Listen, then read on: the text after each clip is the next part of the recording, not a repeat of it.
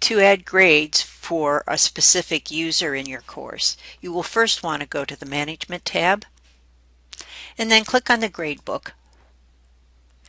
And then on the first column, scroll down to the section that says Enter Edit Grade, and you want to click on the link that says By User. When you do that, you get a page that looks like this. You want to click on the search link.